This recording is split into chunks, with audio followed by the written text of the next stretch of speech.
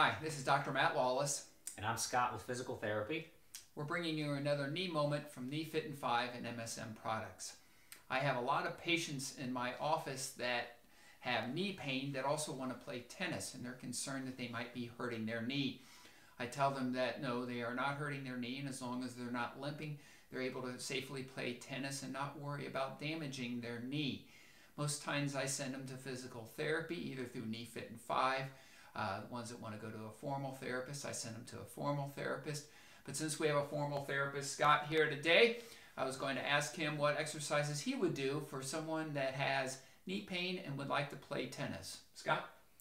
Well, let's just keep it simple. I mean, if I break it down into three different things or three basic things, obviously I want to work on strengthening, I want to work on flexibility, and I want to work on high-level balance. And so with the strengthening, you want to focus on strengthening the thigh muscles or the quad muscles because they're so associated or so closely associated with the knee. But believe it or not, we want to strengthen the hips quite a bit as well. They're strong stabilizing muscles. They help us with our balance. I can tell you that one of the main muscles of the hip that we strengthen is called the gluteus medius. The gluteus medius is a muscle that sits kind of right above my wallet, so to speak, if you want to kind of get an idea where it's located. One of its primary movements is where you bring your leg out to the side. So that would be a strengthening exercise. Yeah, so if you wanted to lay on, you could start off by lying on your back where you kind of eliminate gravity and you slide your leg out to the side.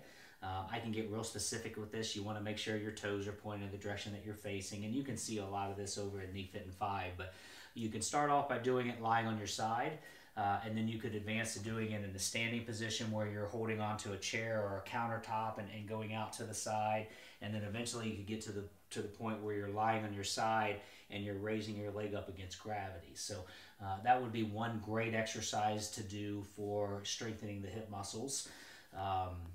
Flexibility, there's three major muscle groups that I focus on. I focus on flexibility of the quad muscles or the thigh muscles, the hamstring muscles, the calf muscles. Usually recommend that when you're stretching, number one, you want your muscles to be warmed up, and you want to hold the stretch for about a 30-second count. And that goes for the calf, the hamstrings, and the quads? Absolutely. Any muscle that you're stretching, you want to kind of warm it up a little bit, and then when you're doing the stretch, once you get it into the stretch, you hold that stretch for a true 30 seconds, and then you relax. You can repeat that several times, so maybe you're doing 2 or 3 sets of 30-second holds, but you don't want to just hold it for 5 or 10 seconds and let go. I think you want a good, long, sustained stretch when you're working on trying to lengthen the muscles or the tendons that are attached to it.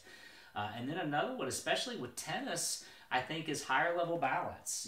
Some exercises that we call proprioception exercises.